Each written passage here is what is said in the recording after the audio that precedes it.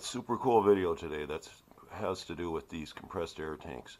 There's a lot easier way to do it, I found out, than having to modify all that and do it all like that. See my previous videos on how to make these. It's kind of dark in my shop, bear with me. Let me go over and show you what the deal is. So, we've all seen one of these. Pressure regulator hose off a barbecue. You can find these all over the place. Trash day, go around, take them off barbecues. They're sitting on the curb waiting to go off. And here's what you want is this adapter. And this is here's a good one to show you. So what they've done to regulate this is there's that little tiny pinhole right down there, and that's how they're regulating the gas. And what you want to do is drill that out all the way to the other side with a drill bit.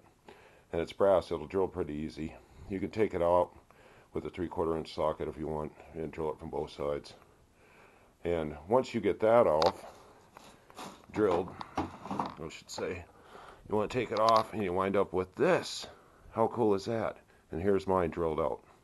So now I can put as much air through that as I want without having to modify anything on the propane tank.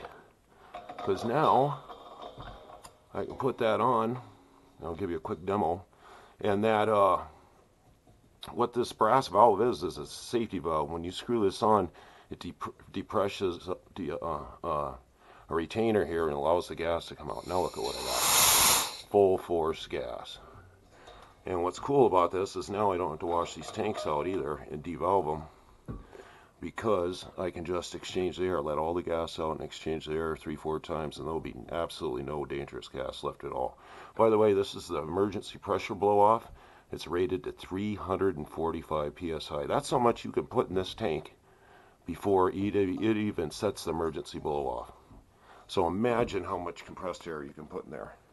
I bet you I could fill this and probably fill up 4 standard car tires just in the compressed air in this. And this is what's so cool about this compressed air project to build, that you can have portable air anywhere. How cool is that? And there you go.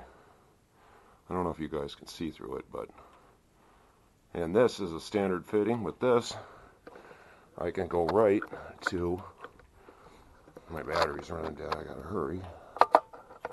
A standard black pipe 1/2 inch fitting. Screw this in, I'm trying to do it with one hand here. And then look at what I can do. I can make any stem on there I want go into a valve, a quick coupling, an air gauge, whatever I want to do. There's nothing I have to do to modify the tank. It's ready to go. Boom. And you want to make sure you have a modern tank, or you're going to need the old style adapter, which is the insert. See, this one goes in. The modern one's got the threading on the outside, which is what I've used. So there you go. I hope you guys like this video. Thanks for subscribing. I'm going to be doing lots more project videos now that I'm all done with vacation and everything for the summer. Thanks for bearing with through some of those boring videos, I know. Take care. See you next time.